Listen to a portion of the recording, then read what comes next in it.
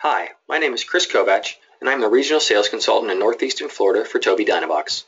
Today, I want to quickly tell you how you can record your voice or the voice of your loved one to a button within the Compass software rather than having synthesized voice speak the message for you.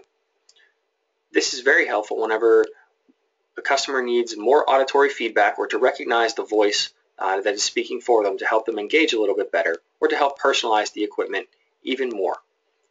So what I've done is I am on the navbar page set and I am in quick phrases under the My Phrases section.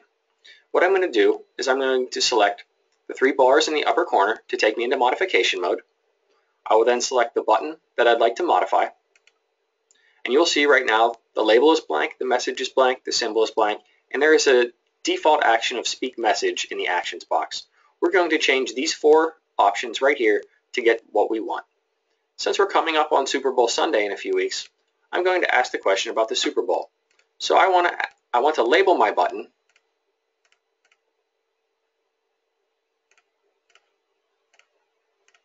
Super Bowl.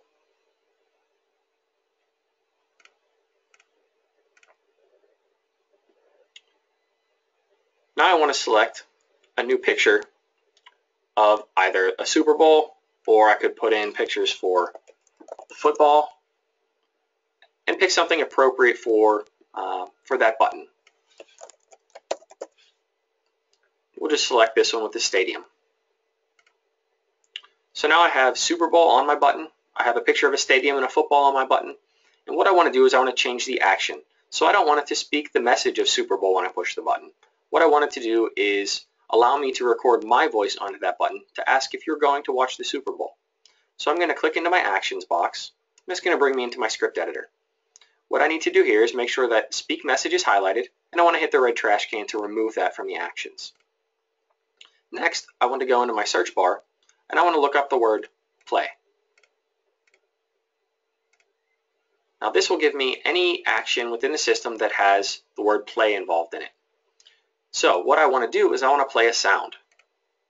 Now as soon as I click that, you'll see it grays out the background, but I have play sound in the background with sound ID in a yellowish orange color. But what's lit up is it allows me to browse the system for any previously recorded voices or downloads that we may have on the unit, or to record a new recording for this button individually. That's what we're going to do here, is just do a record new. So whenever I'm ready to record, I will hit the record button, I'll speak into the microphone on the device, and then I'll hit stop.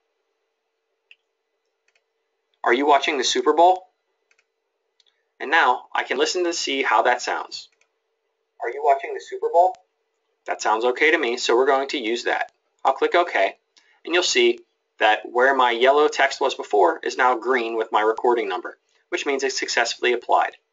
I'll hit done, and if that's all the changes I want to make to this button, I'll hit the green checkbox or click anywhere outside of these options to save. And now, when I select the button, are you watching the Super Bowl? You hear my voice rather than the synthesized voice on the device.